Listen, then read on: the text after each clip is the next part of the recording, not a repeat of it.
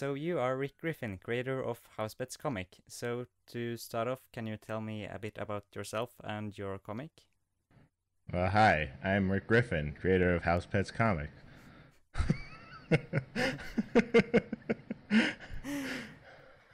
I don't know.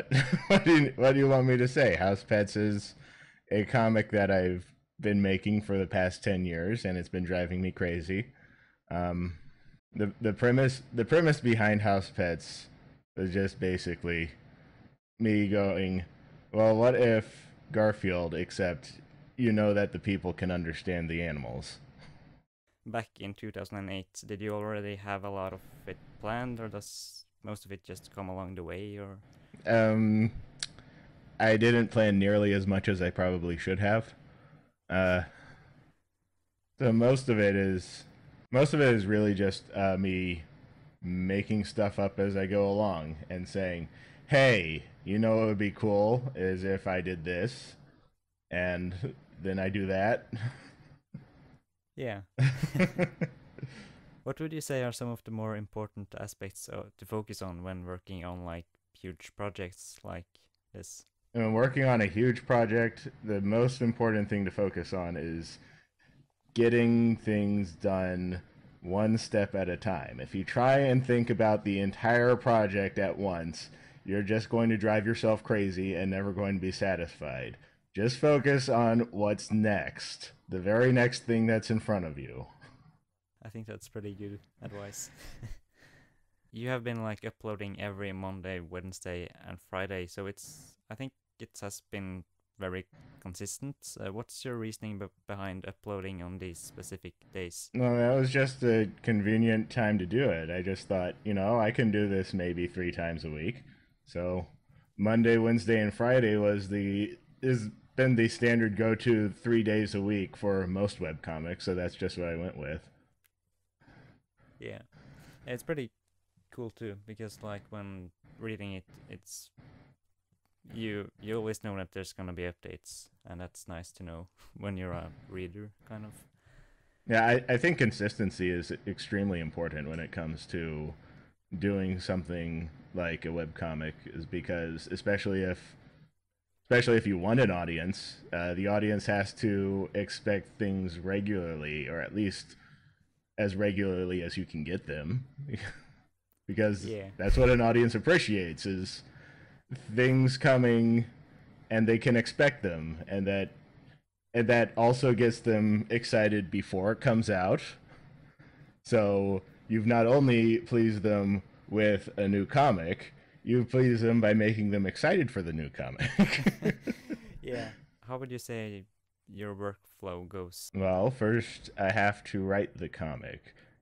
Early on, when I was making Housepets, I didn't always write the comic before I started making it, and that's a big mistake.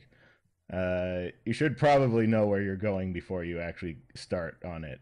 Like, no matter how badly you need to get the comic out quickly, you need to actually finish writing the thing before you start making the thing. Otherwise, you run into the occasional problem of having to throw out absolutely everything you've been working on for the last 5 hours. Okay, that was in 2009, so I wasn't working 5 hours per comic strip. That was maybe 3 hours at most, but you know what I mean. Yeah. What would you say have been very difficult parts about working on it? Writing is always the hard part, I think, because you can draw. When you draw, you can just draw whatever you want. I mean, the drawing part just I get obsessed about my artwork from time to time, and I'm like, I need to do this better. But that's actually pretty easy to do with art compared to with writing. It's much harder with writing to say, I need to do my writing better, and then do something that's actually objectively better than what you've done. Because how do you evaluate that? That's a bunch of words. You don't necessarily know that what you're looking at is better than the stuff that you did earlier when it comes to writing.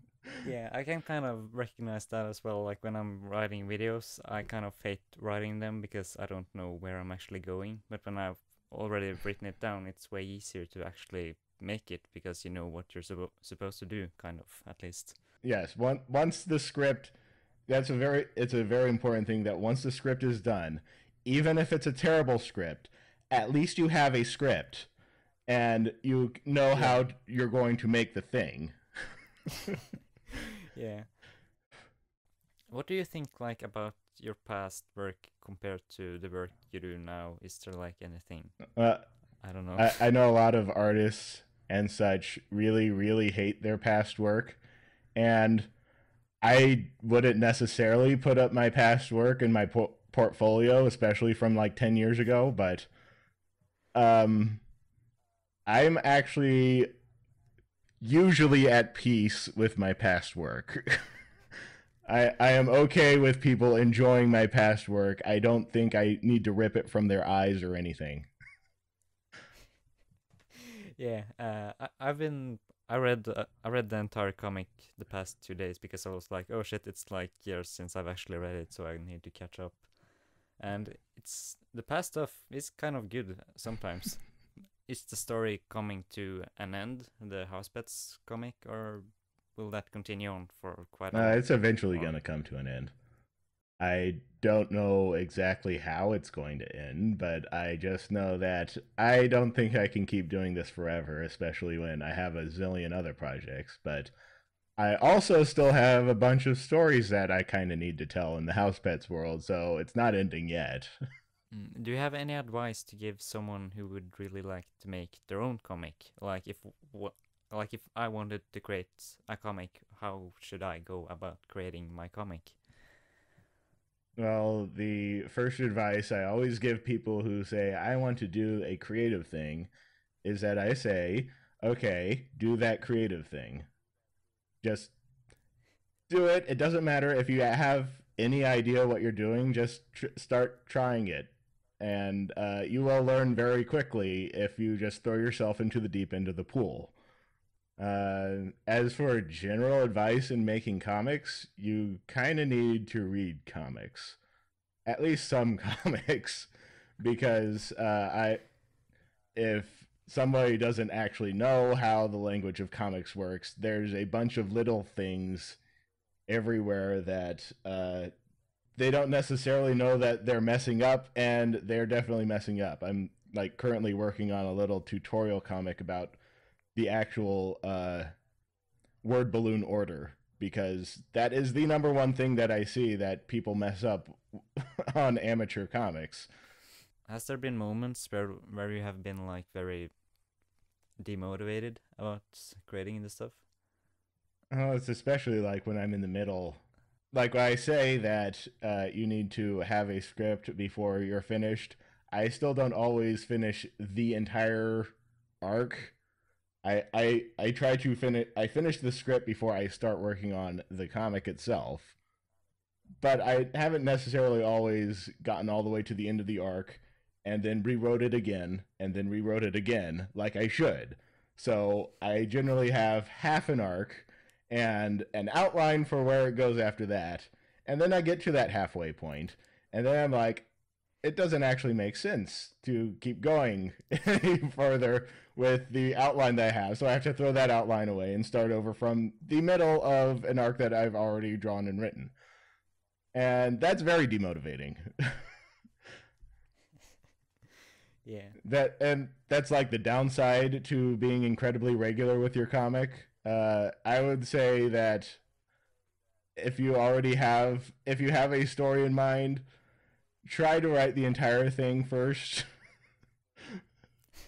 Like not just each comic. That's like the starting point. Like start at trying to finish a comic. But once you're writing several pages worth of material, you also need to write to the end of that several pages worth of material. What have some of your inspirations been when creating it and stuff? Well, that's hard to say. I mean, when I was first creating it, I was always basing it off of my appreciation of newspaper comic strips in the U.S. because there's always been like little bits of Garfield in there. The old Garfield back when he was funny. Um, it was Bloom County back when that was funny. There was Calvin and Hobbes, which ended before it stopped being funny. Uh, there, there was just a bunch of newspaper comic strips because that's a lot of what I read when I was growing up was collections of those. But it sort of like explodes into its own thing. It exploded into its own thing, and I don't even necessarily know where I'm pulling inspiration from moment to moment, other than I have probably a lot of inspiration sources, like especially through the furry fandom. I watch like 10 gazillion artists, and I always want to pull little ideas that I see from them absolutely everywhere. How long have you been a furry, by the way? I need to know. It's very important. That depends on when you start reckoning. I mean, I was probably officially furry by 2004. So you've been a furry like since you started the comic, kind of? Definitely before, since I started the comic. Yeah. When I've been like reading, especially in the beginning, I saw like there's a lot of stuff that you can exchange with furries basically, and it's always like I don't know if I'm like projecting furry into it myself, or if that's like you back then. No, I don't that's know. definitely me. I mean, I'm pretty furry, so. I guess I don't think I have much more to ask about. I'm gonna take a look at my notes and check if my notes have something they want to say. Okay. No, I think that was everything actually. Thank you for answering, I guess. You're welcome. So have a good day. Yes. Okay, thank you. You have a good day too.